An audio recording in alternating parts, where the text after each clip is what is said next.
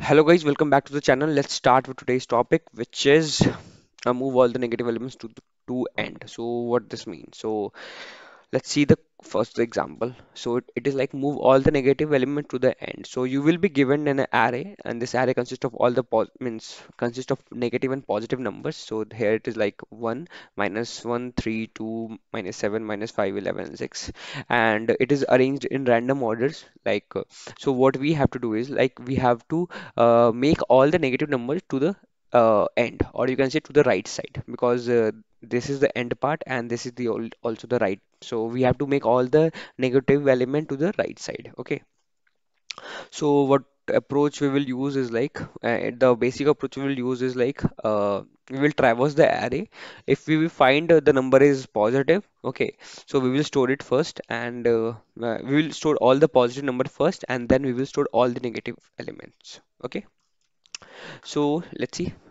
Uh, okay. So what we will do is I will take a new array. Okay. This is a new array.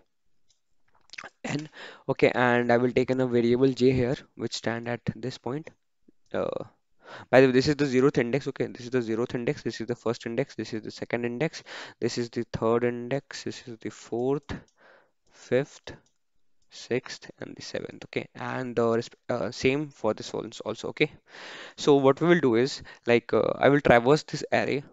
Uh, Okay, so I will traverse this array one time for all the positive number. Okay, and then I will try and I will update the j the same time, and then I will update all the negative elements, and then consecutively I will update the j also. Okay, so here right now I am standing at this zeroth index. Okay, I am standing at zeroth index 0, 1, 2, 3, 4, 5, 6, 7. Okay, so first we will take this. So this is 1, okay, and this is positive. So our first approach is to select all the positive numbers, positive and 0, and then uh, select all the negative numbers. So 1 is a positive number, so select this. So 1 here, and update j to this part. So j at this point. Now it's -1. Okay, so no, don't select this. 3, yes, it is a positive number. Select this and update the j.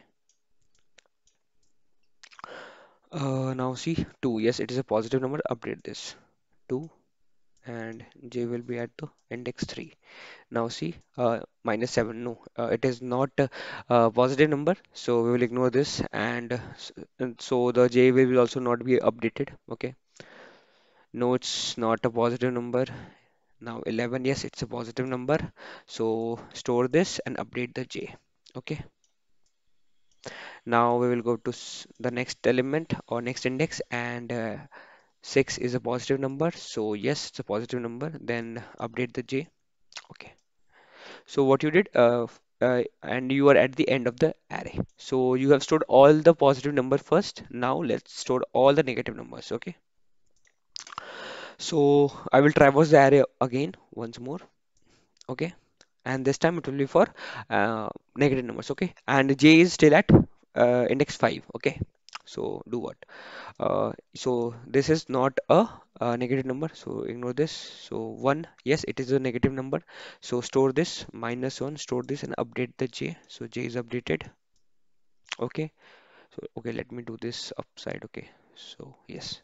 Now -3, so it's a positive. Ignore. +2, ignore. Yes, -7. -7, store this and update. So j is updated to this. Then this -5, yes, and update this to here.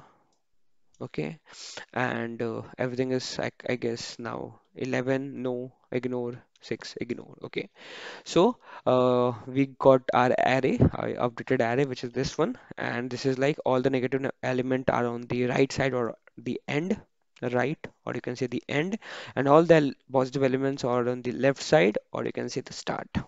Okay. So this was the code. This was the whole logic. Now let's write the code. By the way, this algorithm takes big O of n time complexity, okay, and the space complexity is also big O of n, okay. because we are using a new array of size n. Okay, that's why the space complexity is n. Okay, and the time complexity is n. Okay, because we are traversing the array one at a time.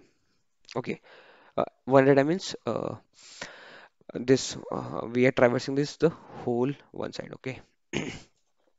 So this is done. Now we have a another approach also, and that is of that will take n complexity in time, but the space complexity will be one. Okay, so we will not use another array. We will do the swapping at that time. So I will make the video later for that. And for now, let's stick to this algorithm. Okay. So let's start the code part, okay? And I'm coding this in C++.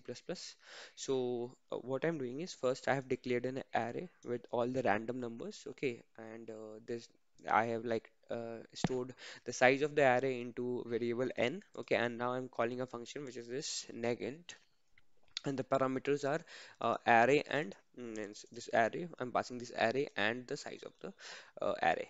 So let's go to this. Okay, so now write the code for this. So what we will do first, we will create an empty array. Okay, array 1, and this will be of size n. Okay, so now do what? So now we will do what? For int I is equals to 0, I smaller than n, plus plus. So if now do what? Check if the number is not negative. So not negative means how many numbers are not negative. 0 and all the positive numbers are not negatives. Okay, so we will take these two numbers and we will store this. So what we will do is if array I is what's greater than equals to 0.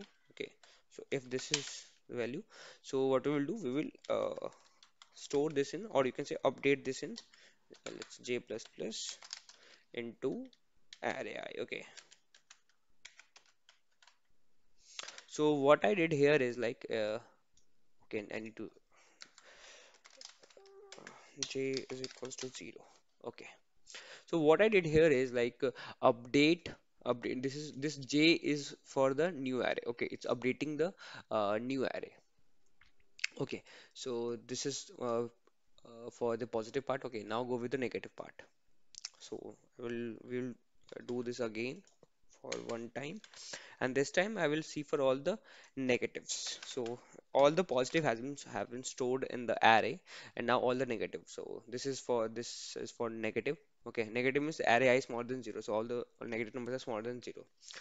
So this happens, and now what we will do, we will print it out. So for printing, for int I is equals to 0 and I is smaller than n and I plus plus, and now do what is like cout and do this array 1.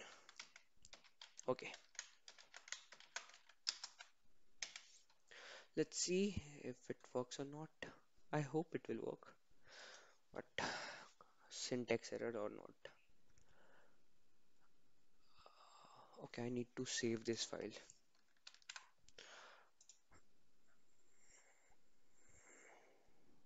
Okay, yeah, it worked. So all the positive numbers are here from this, and all the negative numbers are to the end, or you can say to the right. So yes, this worked.